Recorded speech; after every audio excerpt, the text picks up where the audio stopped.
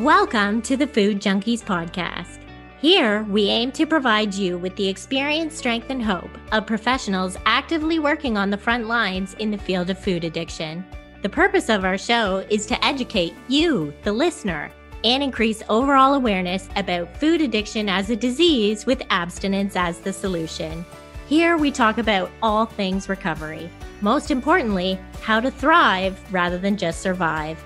So stay positive, make a change for yourself, tell others about your change, and hopefully the message will spread. We are so honored and excited to have Dr. Nicole Avena on today's show. She is a research neuroscientist and expert in the fields of nutrition, diet, and addiction. The work we get to do today would not have been possible without her pioneering research work in the field of food addiction. She has published over 90 journal articles related to diet, nutrition, overeating, and food addiction. She frequently presents these research findings at scientific conferences all over the world. Dr. Avena received a PhD in psychology and neuroscience from Princeton University. She's received numerous awards from prestigious associations for her research achievements. What we love about Nicole is she makes the complex scientific research she does on food addiction relatable and applicable. In her best-selling books, she explains how we can apply this science to our everyday lives.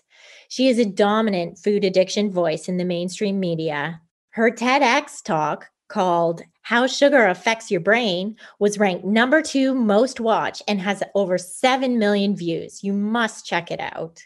Nicole believes in food as medicine, and as an expert in childhood nutrition and what to eat during pregnancy, she has authored several books on these topics that we will link in the show notes. Her latest book, What to Eat When You Want to Get Pregnant, offers revolutionary science-based advice for women and men who are either thinking about having a baby, already trying, or dealing with fertility issues. We hope you enjoy the show and stay tuned till the end. Her answer to our signature question is absolutely the best one by far. Well, thank you again so much for being here, Nicole. We are super curious. What made you decide to start researching sugar and food addiction? Well, it's actually an interesting story. So I got interested in food addiction when I was in graduate school at Princeton. And I had just started graduate school and I was raring to go. And I was working in a lab by a guy who is named Professor Bart Hobel. And we were just starting to talk about what I might do for my dissertation, what I might work on as my, PhD project. And he had started doing some research looking at, this idea of whether some foods could be addictive. And I thought that was a really cool concept because it seemed like something that made a lot of sense because, we have our normal, natural, healthy foods like fruits and vegetables and, lean proteins and things like that. But then we have this whole other area of these designer foods that are, highly processed, made in a laboratory. And to me, they seem very, very different than, the types of foods that I think we're meant to eat. So it seemed like a really cool idea. And so that's really how I got into this. And it just kind of went from there. I never thought I'd still be working on my dissertation, 15 years later, but here we are. We're still plugging away, doing studies, trying to better understand, how foods affect the brain. So was there anything that you discovered while doing this research that made you immediately change the way you ate and the way you fed your family? I think, as time goes on, I'm always learning, there's new studies and things that are coming out almost daily. And I feel like all of that feeds into, how I think about my own health and also how I, think about my family's health. Certainly my kids, I have 2 little girls and my husband and I, we really try to help them to better understand the type of food environment that we live in so that they can make good choices. And so really a lot of, the information that I've been able to understand and digest over the years, I think has really just helped to inform us to better educate our kids and to, talk to them about the dangers of eating too much added sugar and, why maybe, even if you're lean and thin right now, if you're eating a lot of sugar, it can catch up with you in a couple of years. And that might mean that you could develop diabetes or other health related concerns. And so I think that it certainly has impacted me significantly in terms of, how I approach food, how I approach diet, and also how we just approach it in general when talking with our children. Yeah. And so that just makes a ton of sense. And we recently saw the Time magazine article, and, it was so awesome to see the cover and to see your name and them pulling out some of your research. And so we were wondering, how has that been received, by colleagues, by the public in general? Do you think that, they were trying to minimize sugar?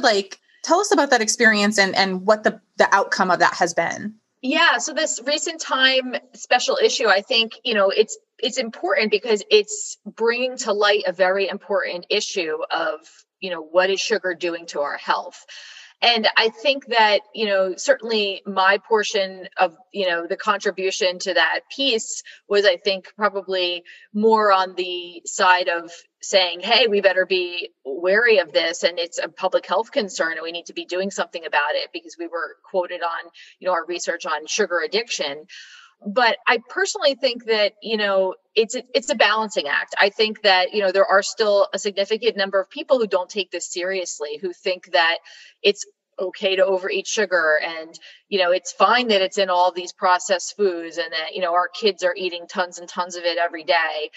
And I think that it really comes down to trying to educate people and help them to better understand the research and the science that's out there that is really setting up these warning signs for us to be aware that if we don't get a hold of this, it's going to catch up with us and the outcome is not going to be good.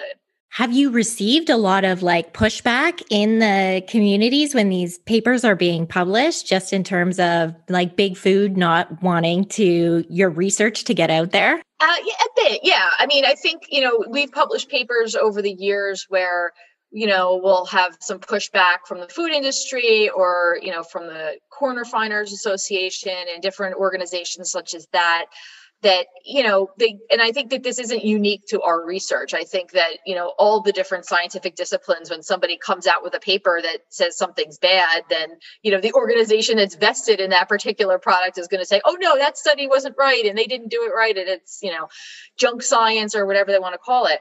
And so we've had our fair share of that. But I feel like we've persevered and pushed through it. And, I think it's often great to have, healthy skepticism in science. We need that. That's what moves science forward.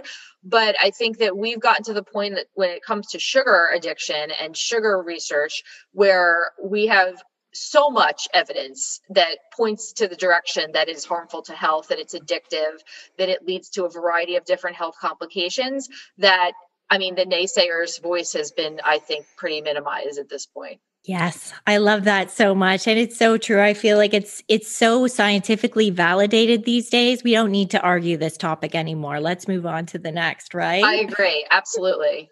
We recently heard you speak in our holistic addiction medicine course, and you mentioned that the larger the portion you put in front of you, the more likely you are to consume more of it.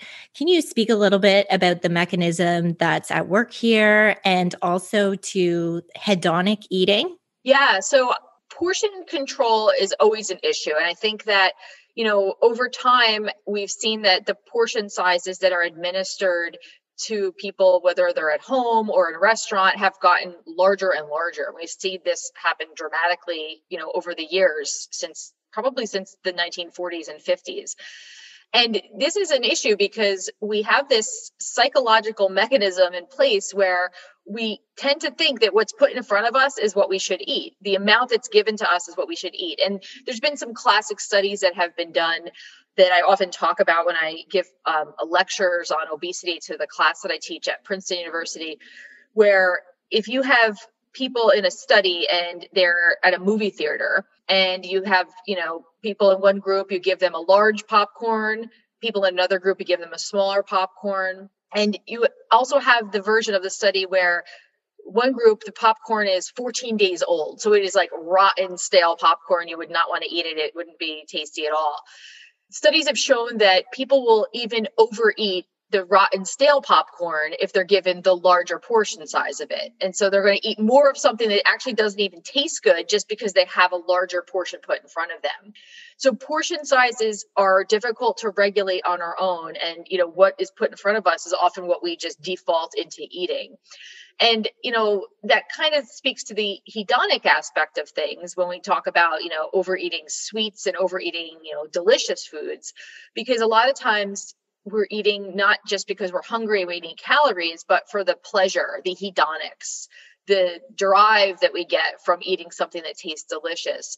And that, I think, contributes to a significant amount of overeating that we see these days, because people are unable to recognize their hunger cues. They're not able to recognize what it feels like to be hungry. I've talked to many, many people who will say they don't even know what it feels like to be hungry. They've actually not experienced the sensation. And in some ways, that's good, because that means that, we have a surplus of food, so people aren't starving. But it's bad because you can, not be able to regulate your food intake if you don't know what it feels like to be hungry. And so having those internal cues to signal that it's time to eat are necessary and important. And a lot of our food intake these days is driven by these external cues or these hedonically driven properties of the food. So have you found that portion size piece of it to be true on foods that aren't hyperpalatable? Like popcorn, that makes sense, right? There's the butter, the salt, the fat, the whatever. But what about if it were like eggs or steak and eggs or steak, eggs and bacon, that kind of thing? Yeah. I mean, is there anything to suggest that that's also a thing with real food or proper food? Yes. Even, there's been studies that have looked at, buffet style restaurants where you can measure, how much people are eating in these different situations. And even for healthy foods, the more that's put in front of you, the more you're going to eat. So it can work to our advantage, right? So if you're, getting a salad or something that's, really healthy, that's great because we'll get more greens in and we'll eat more of it. But in most cases, it works to our disadvantage where, people are overeating, the foods that are not really that healthy. And that's really where the challenge lies. For sure. And I guess I'm a little bit personally invested in this kind of topic because I identify as a volume addict. And that's just been true for me, where I've gotten all those hyperpalatable foods out, but then I still have to weigh and measure my meals, because if you put it on this ginormous plate and fill the plate, I will eat it all, so I have to be very careful about that. So certainly I just really appreciate you weighing in on that and just letting us know what the research says. So, for food addicts, not only do we abstain from these drug foods, but we're also aware that there are like these psychological principles going on, right? Emotional, behavioral, cognitive, that kind of underlying that behavior. Can you speak to some of the psychology behind these eating behaviors that can lead us to eat off of our food plan without us even being aware of them? Yeah, there's so much that goes into this. And so I think this is one of the challenges that we face in terms of trying to help people who, have a food addiction, how to overcome it, because there's really no recipe to do this, right? It's going to look different for every individual, depending on their history, depending on their emotional state, depending on their support system. And there's so much that goes into it beyond just the biology of it. And I think, in terms of the psychology of it, one of the things that I think people really struggle with is to try to identify the triggers and what are the things in their environment that lead them to then want to overeat sugar or overeat, processed foods, and what are the steps leading up to that point. And I think a lot of times, those triggers, people hear the word trigger and they think it has to be a negative event, meaning like, oh, I had a really rough day at work, so I'm going to come home and have a big piece of cake, or I'm going to, reward myself in some way with food. That's not always the case. People will often find that the trigger is, oh, I had a great day at work, I'm going to reward myself with something. Or, oh, let's celebrate, it's somebody's birthday. Or, oh, I did great, I was eating well all week, so let me, deviate a little bit this today and have something sweet that I want to reward myself. And so I think identifying those triggers and what is it about them, and how can we change our mindset around that? How can we change the way we think and how we reward ourselves? And I often advocate for the nutritional consulting that I do with patients. You can't use food as a reward. That's not what it is. It's energy. It's nourishment. It's not a reward. You can reward yourself by going shopping or buying yourself a new purse. That's great. But don't use food as a way to self-soothe and to manage your emotions. And so I think helping people to understand that the use of food is for nourishment and for energy, not for treating of your psychological aspects of what's happening in your life is really, really key for understanding. Yeah, I think that's so important, right? Like, how are you using the food in your life? What is your relationship like with that food? And, also is the trigger that you're trying to escape from what's going on in your life too right now. I'm also interested if you can speak to some of the research that you've done on non-nutritive sweeteners at all, and maybe what are your thoughts on caffeine and alcohol in relation to food addiction? Yeah. So the first point about non-nutritive sweeteners, this has been an area that's just growing and growing in terms of the research. And I think that it's a difficult area to navigate because there is a very heavy marketing that's going on among a variety of different food companies that are pushing many of these non-nutritive or alternative sweeteners, as they're being called, as the replacement for sugar, the safe replacement for sugar. Now, my take on it is, and this is all based on the research, is that these non-nutritive and alternate sweeteners are a Band-Aid. They are the methadone of sugar. They are going to just basically be, covering up the problem and not addressing it.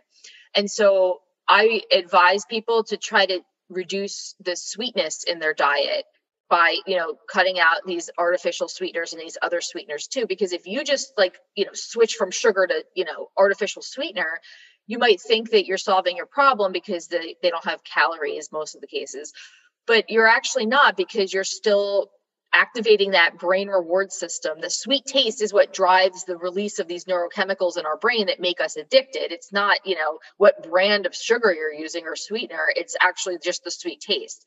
So I often advocate that people just try to reduce the sweetness overall in their diet. And then that will really be beneficial in helping you to, get off of sugar. Because if you just replace it with artificial sweeteners, you're just going to continue to crave sugar. It's not going to really help in the long run. I'm sorry, what was the second part of your question? Just about the use of caffeine and alcohol if you're, trying to recover from food addiction.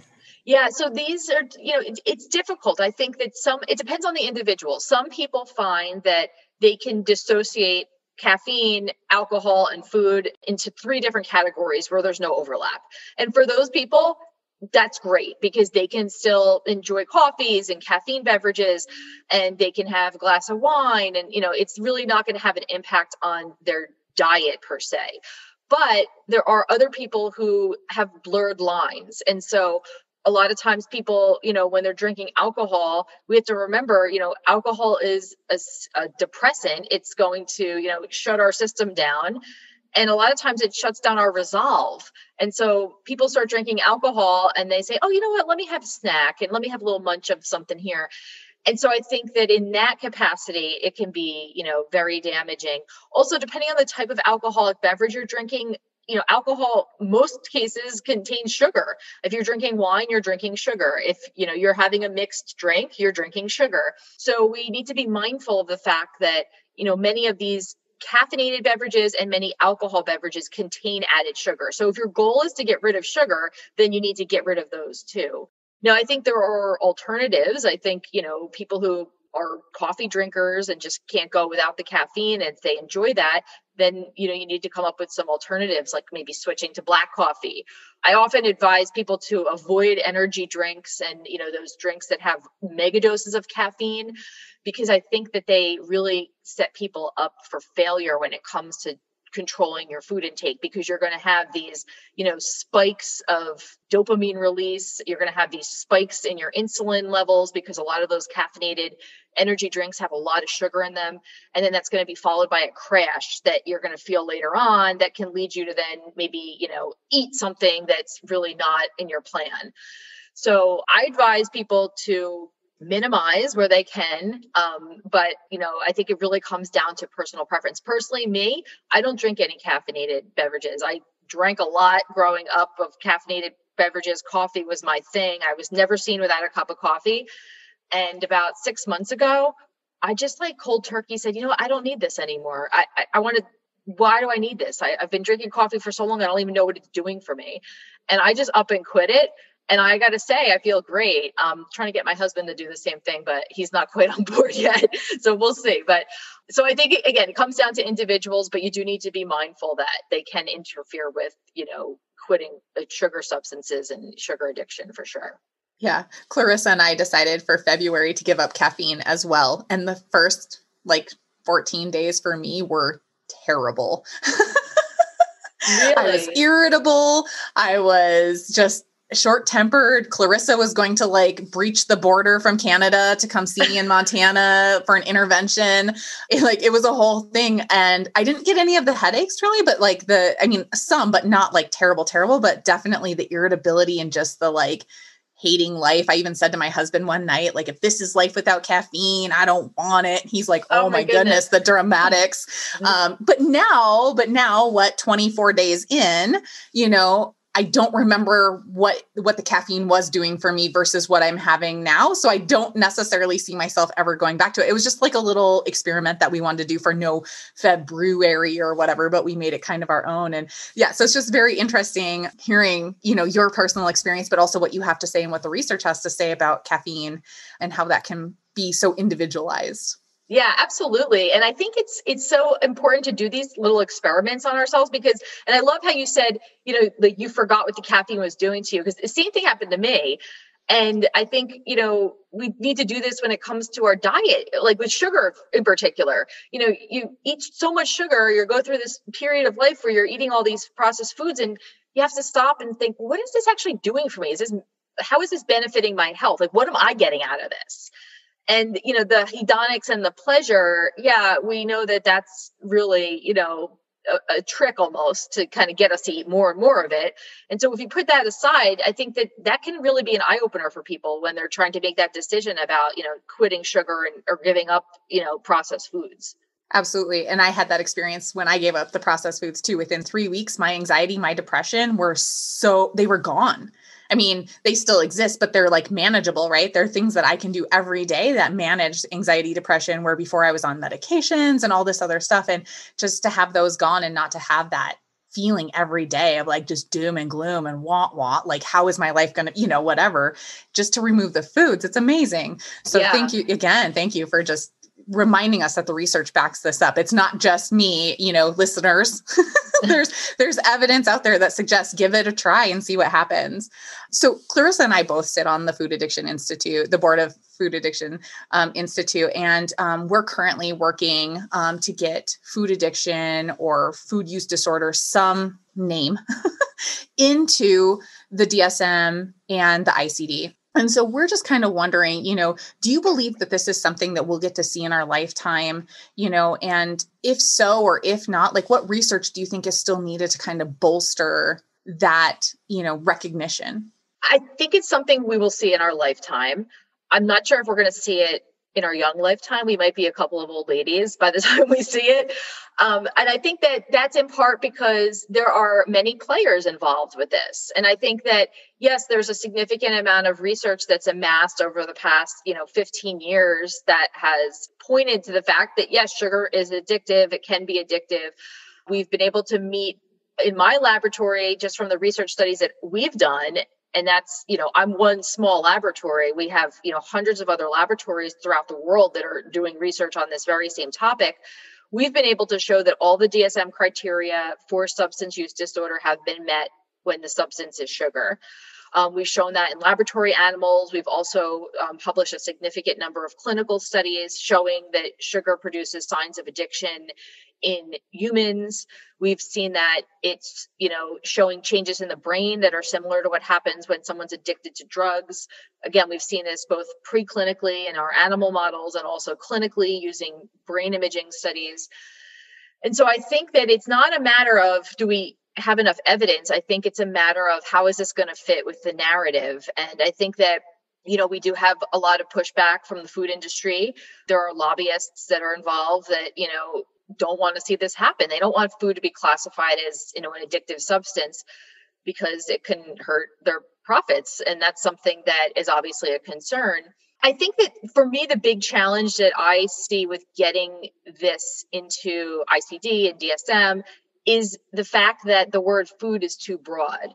And, where do you draw the line? Like with drugs of abuse, it's pretty clear. Like we have, Schedule 1, Schedule 2, Schedule 3. We have classified the drugs that are abusable. And we can very easily, I could point to cocaine and say, yes, that's an addictive substance. Alcohol, yes, that's an addictive substance. But with food, how do we do that? I mean, are Oreo cookies addictive? But what if they're like low fat? Or what if, you make cookies at home and you don't use sugar, you use like raisins to sweeten them. So I feel like there's a lot of what ifs, and it's not as clear cut as we would like it to be. And that's where I feel like we have a little bit of work to do to try to get this recognized on a more broad level. But I do think it will happen. I just think that it's going to take a little bit more time to get clarity about what we're asking when we talk about foods being addictive. Another thing is, I think people are concerned about, well, what are the implications of it? If we say that foods are addictive, does that mean we're going to be taxed on them more? Are we going to have a sin tax? Like we have sin taxes for alcohol. There's a premium on cigarettes that you have to pay extra to smoke cigarettes because it's, the whole idea is that these taxes are going to reduce people from wanting to use these substances because they're bad for them. And so if you have to pay extra in taxes, maybe you won't use them. And, the sin taxes, sometimes they work, sometimes they don't. When it comes to sugar, I don't see them really working. There's been some different cities that have, tried to implement a sugar tax, and the effects have not really been all that great in terms of reducing use. So I think that's another, question we have is, well, what's going to happen if, foods are addictive? Or are we going to be locked up if we get caught with cookies in our car? Like what is the end point? And I think those are the questions that we really need to come up with good answers for to see this happen. Yeah, I definitely think that once the logistics get a little bit more worked out and we specify whether it's like processed food addiction or sugar addiction or carbohydrate addiction, it's still, even within those categories, it can still just be so wide. I was wondering if you could speak to a little, we often run into a bit of, I wouldn't say defense, but, when you're talking eating disorder camp versus food addiction, they're very much moderation versus abstinence. And so do you think that there will ever be a time where the eating disorder camp can accept food addiction? And also, what are your thoughts on if somebody has quit sugar and they're a food addict, do you think there will be a time in their life they can reintroduce it again? Well, to speak to your question about, eating disorders versus food addiction and in terms of the sort of mindset around treatment, I think that it's a very different category. I also think, we need to throw in sort of a third group, which is addiction medicine. And I think, traditionally eating disorders have a treatment ideology that avoids restraint, because one of the key characteristics of eating disorders is extreme restraint that people impose on themselves to reduce calories, to adhere to these, exercise regimens that end up being harmful, to, engage in binging and bulimia type purging behaviors. And so the whole idea of telling someone who has an eating disorder that they should, restrain further just kind of flies against everything that, the field has kind of developed into. And so I understand that portion of it. And I think that that's perhaps a good mentality to have for certain types of eating disorders, like for, anorexia nervosa, for bulimia nervosa. If restraint is the core problem, we obviously don't want to give more to that by telling someone to restrain even more. But I would argue that perhaps it could work to the advantage of patients if, if someone tells me that they don't want to eat Oreo cookies, then don't eat them. To me, it's really, if you're telling someone that they shouldn't eat something that's unhealthy, that's great. Don't eat it if it's unhealthy. So I still don't really advocate, the idea that for eating disorder treatment that, all foods are safe, all foods are good. That's not true. All foods are not good. There are plenty of foods in our food supply that are bad for you and you shouldn't eat them. So if you don't want to eat them, then don't eat them. So that part of it, I don't necessarily agree with the traditional treatment. Now, addiction medicine, has this idea that if you're addicted to drugs, you have to abstain. So they're kind of the opposite of eating disorders where they're imposing more restraint. And there are some areas of addiction medicine that, are a little bit more lenient, like looking at a harm reduction approach where, maybe the idea isn't to completely restrain yourself from the drug, but like maybe we could get it into acceptable levels of use or acceptable amounts of use. So often with alcohol intake, for instance, some people are able to just cold turkey quit alcohol, and that's what they need to do because they can't restrain themselves. They can't just have, one or two drinks. Other people are able to employ a harm reduction approach where maybe they are drinking too much, but then they're able to reduce the harm by cutting back. And maybe they're not drinking, most nights they're drinking a few nights, and they're not having, 3 glasses of wine, they're having 2. And so those treatments can work and they can be very successful. And I feel like food addiction's in the middle. I feel like we're drawing a little bit from the eating disorders treatment side of it. And we're also drawing from the addiction medicine treatment side of it.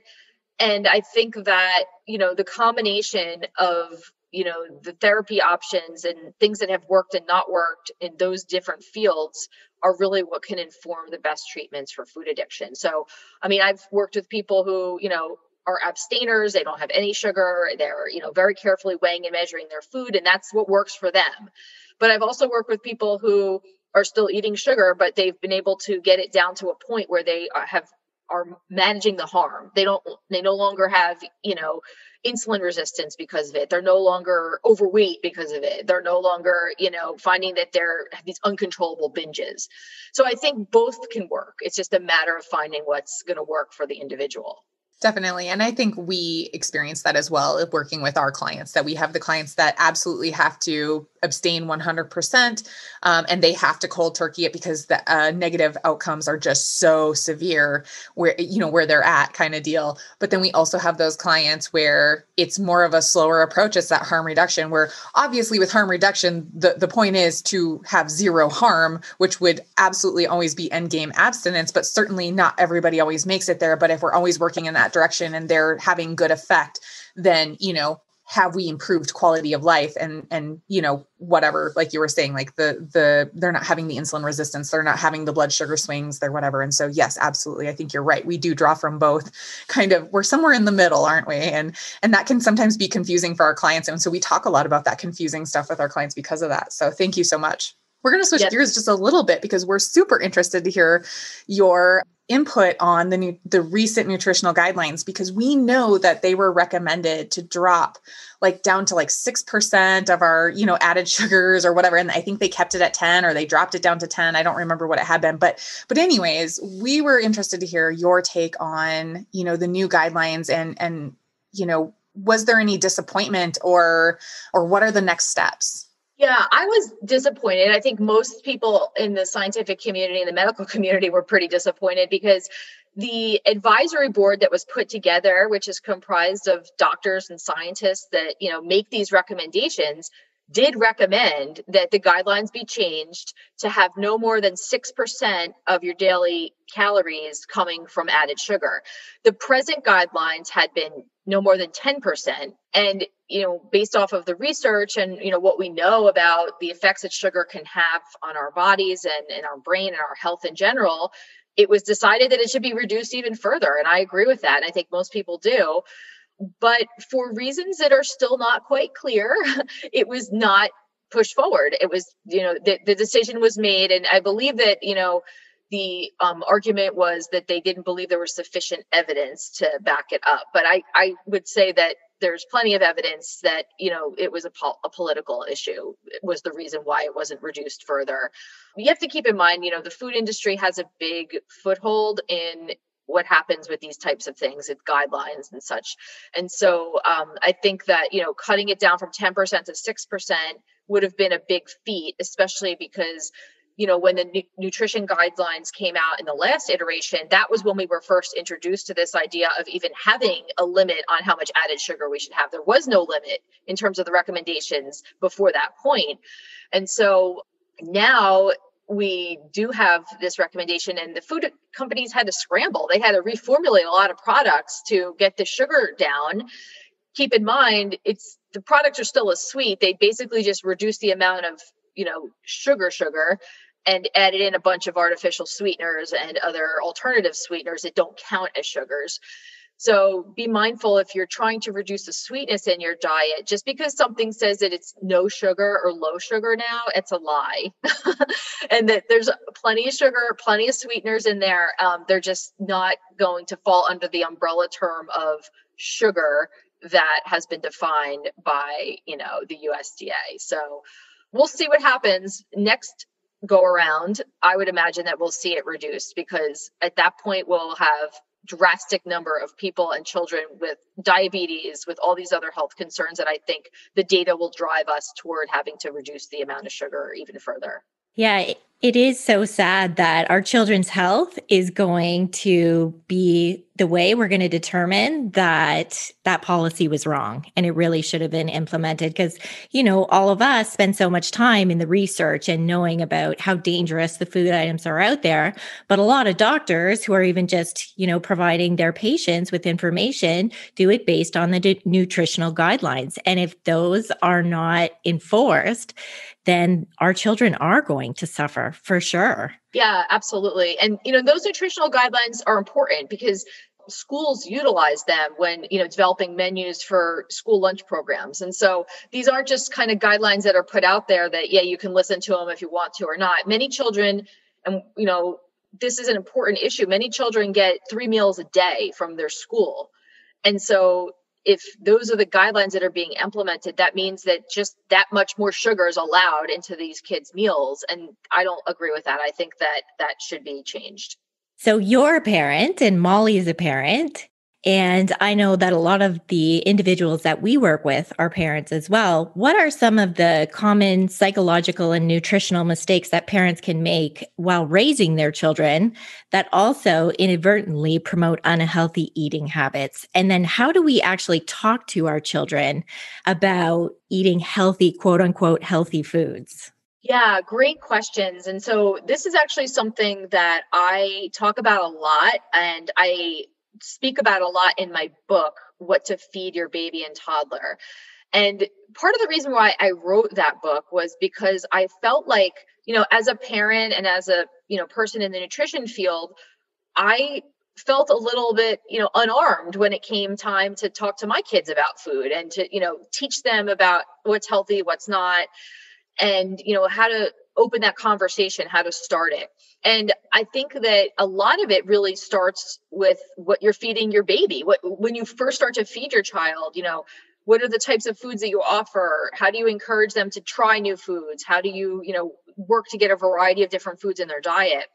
And we know that first 1,000 days of life, that point from conception through age 2, is just critical for not only, development in terms of cognitive functioning and immune system health, but also just in terms of health outcomes later in life. And so it's very important that we make sure that, what we're feeding our little ones, what we're teaching them from an early age, is really held on to. And I think that, some of the tips that I often give people and talk a bit about in the book are, you want to teach your child to be their own police, right? We don't want to, impose these restrictive, rigid rules like you can't have this, you can't have that. It's more about getting your children to understand it from a place of health and from understanding that it has nothing to do with what your body looks like. It has to do with what your body feels like and what's inside your body, because you can't see if your liver has fat on it. You might be, nice and lean and trim, but that doesn't mean that you have a license to go, eat cookies and cupcakes all day long, because you could be having fat on your body, but it's just inside in your organs, which is the most dangerous place for it to be. And so you can't go by, how you look or, how much you weigh to determine whether or not, you're quote unquote healthy.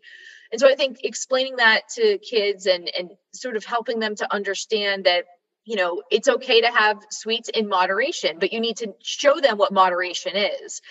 And so, one of the things that we often do is, in my family at least, is, we have this rule, like if it's somebody's birthday at school, if you want to have their cupcake, go for it. That's great. Celebrate with your friends, but you're not having dessert because you had dessert already. You had it at lunch. And so a 1 dessert a day policy is what we have. And I think that has worked. And, even my 5-year-old, she'll come home and say, oh, I'm not having, dessert tonight because it was Alice's birthday and her mom sent in cupcakes. And I'm like, oh, okay, that's great. So helping kids to put their own limits and recognize that, they have to understand that they are in control of their health and that they have to make good decisions about it.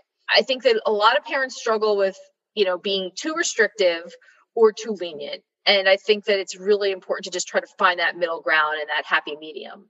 Yeah. So oftentimes our parents, our clients who are parents come to us and they want to know, like, how do I do this? Allow my children to police themselves, but balance that with, are they being too picky? Or, right, like they're policing themselves, but they're only picking these, things that are making me cringe on the inside because I see the outcome, 20 years from now, because it's my lived experience, So I guess what we're kind of wondering is, like, how can you speak briefly to the science of, like, how exposure to certain types of foods early on in life help create those healthy eating behaviors later? And maybe how do parents help navigate that self-policing of the children? Do you have like tools or ideas you give them? Yeah. So I talk about this a lot in What to Feed Your Baby and Toddler, that there's a lot of research that's gone on that has suggested that early exposure to a variety of foods will encourage trying those foods later in life. And there's been some classic studies that have been done looking at,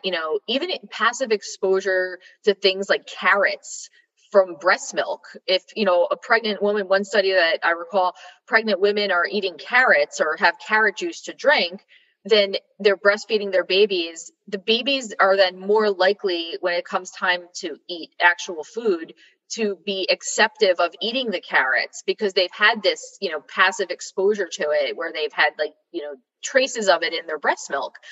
And so these things are important. And I think, nutrition during pregnancy and during, those breastfeeding years can be very important for what's going to happen later on.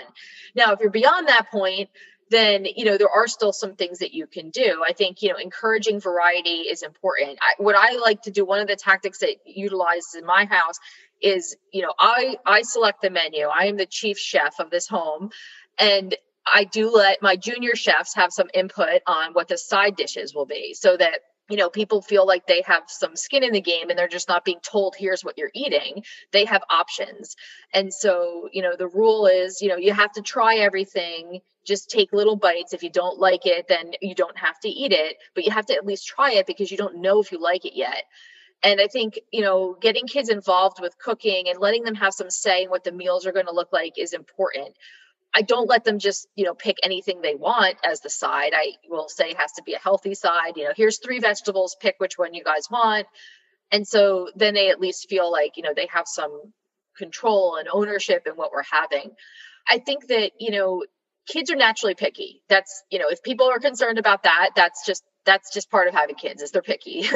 That's not necessarily a bad thing. We're designed biologically to be neophobic. That means afraid of new things. And when it comes to food, yeah, it can actually be a survival mechanism to be afraid of new foods, because if you eat a food that you've never had before and it makes you sick, you could die. I mean, people, to this day die of, eating food that's poisoned and whatnot. So I think that just from a biological standpoint, we evolved to be a little bit wary of new food, and that manifests more in children because that's just how their biology works. And so I don't think that it's a bad thing if people have picky eaters. I think you just need to work with them to better understand, why they don't like certain foods or why are they unwilling to try.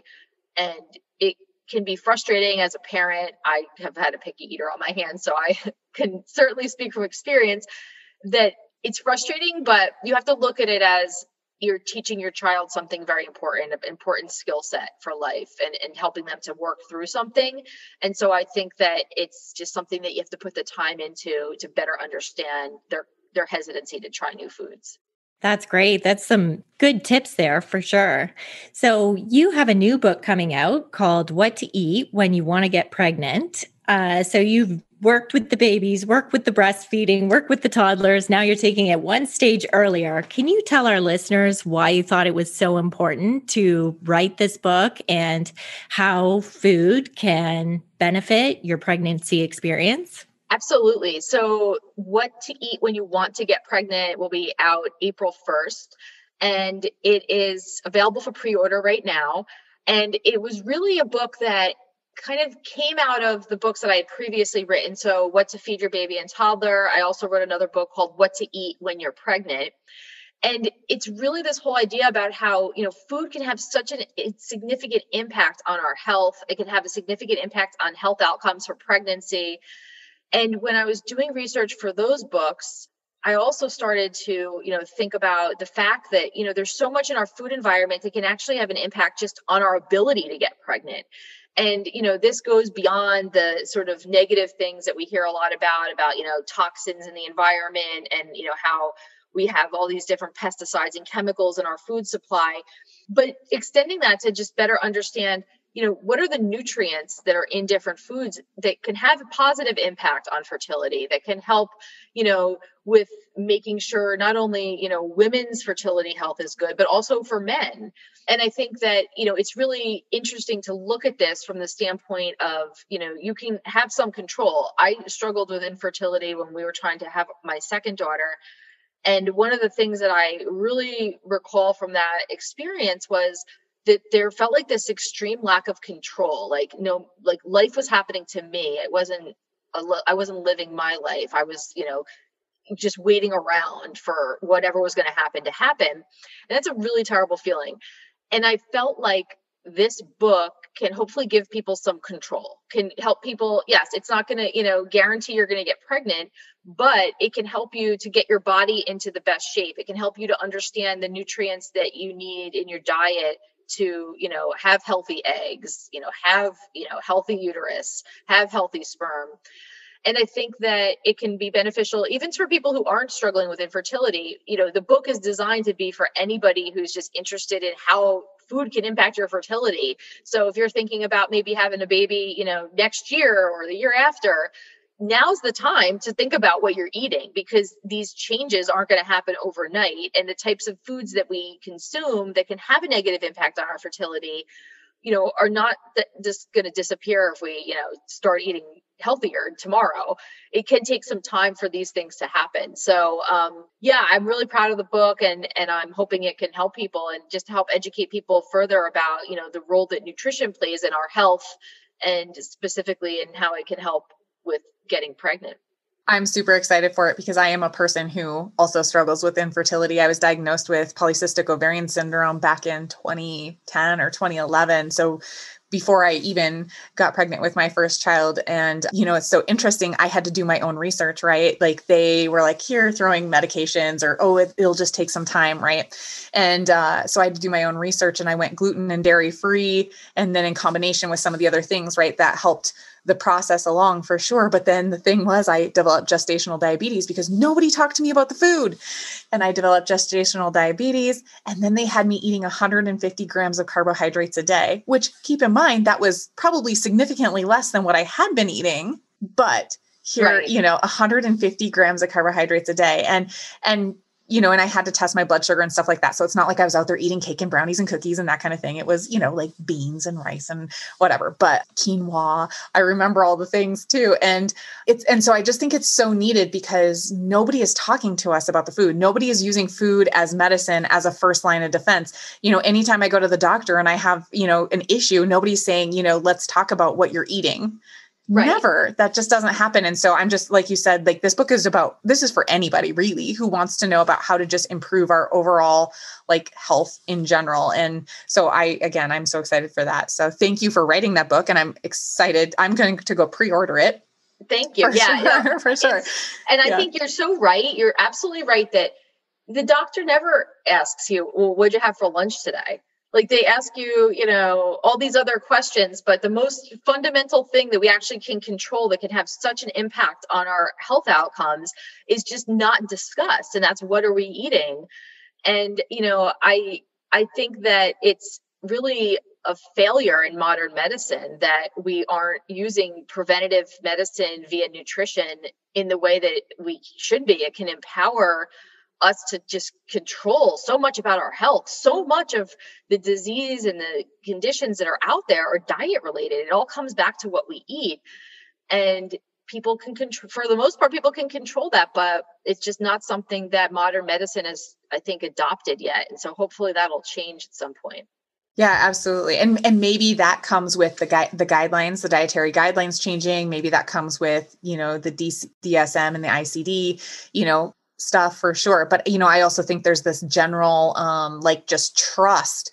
It's in a package, like the government would let us eat it if it was bad for us kind of feel to it, And so I think it's just that reminder of like, actually, it has nothing to do with that. It has everything to do with profits, and it's generally accepted as safe, And so if you're a person that it's not safe for, then don't eat it, right? Like they just always put the onus back on the individual. Like, well, that's your problem, not ours. We've done everything we were supposed to do to keep you safe. So good luck to you. Right. So, again, thank you so much for just shedding all that light with your continued research. And thank you for making it a 15-year project for sure. Because again, like I don't know about me, or about Clarissa, but for me, I refer to your research often because you're so clear on the results that over and over again, you're showing like, listen, we are wired for these specific things. And, we can do things like you said, like, we don't have to just sit back and let it happen to us. There are things that we can do. So I just, again, wanted to throw in and make sure you knew how much we appreciate that for you. So other than the book, we know there's maybe a symposium coming up. So we want to hear about that, but what are the next projects you're working on, and how do our listeners find you? Yeah. So, well, first of all, if people are interested in learning more about me and the research that we're doing and different things that are happening, you can go to my website. It's www.drnicoleavena.com. I'm also on social media as Dr. Nicole Avena. So check that out too. So next steps, I don't know. There's always so much going on. I definitely, be focusing a bit over the next couple months on the new book coming out. And I'm continuing to do the research that we're doing in the lab, looking, at the neuroscience of overeating and trying to, publish a couple of papers that were kind of lagging back from 2020. And then, just really keeping going, keeping the momentum going, doing a lot of, educational seminars and different events in 2021 to really just try to spread the word about, how we can help people make better food choices. What are some of the tools that we can give them, and, how we can really just change the world, change this whole mindset around how we look at food. Because I think that that's what we need to do. We really need to take this seriously. And, we've been talking about it for years, but now we've really got to do it. And I think that that's one of my goals for, this year is to get to a point where we're able to, have more and more people on board with this idea that we need to take control over what we're eating, because it's going to kill us if we don't. Yeah, I'm very excited. I'm attending the symposium, the Binge Eating Disorder Food Addiction Symposium in March. So I think I just love the idea of getting dietitians, eating disorder behavior specialists, and food addiction all in the same arena. So we can just talk about the different treatment modalities. I just think it's such a necessary piece, and I'm so grateful for you for taking that on. Oh, thank you. Yeah, happy to do it.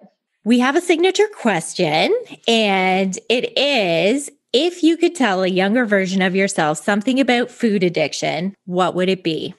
Well, I think for me, this is very unique to me. I would have told my younger self that you're going to be studying this for the rest of your life. I don't necessarily, it's funny, you think back to these like random interactions you have with people. And when I was in graduate school, I remember I had a senior colleague who, he was an older guy and he had been doing research in the lab for many years. And I remember he just made this comment to me, like about, I was talking about maybe doing some studies looking at alcohol use and, kind of a little bit out of the food addiction box. And he said, if I were you, I'd study food addiction for the rest of my life. And I was like, oh, I don't know if I want to do that, but I am. And it's true. There's just, I opened up a can of worms, I think, when I started doing this research, and there's just so much more to be done. And so I think if I had to go back and tell my younger self anything, it would be that get used to this, because this is where we're staying. Oh, I love that answer, Nicole. That's so far the best answer we've had to the signature question. That's number one. Well, thank you so much for joining us today. And we're so excited to pick up your book, and we'll put all of your contact links in the show notes as well. Okay, great. Thank you. I was happy to be here. Great to speak with you guys. Thank you.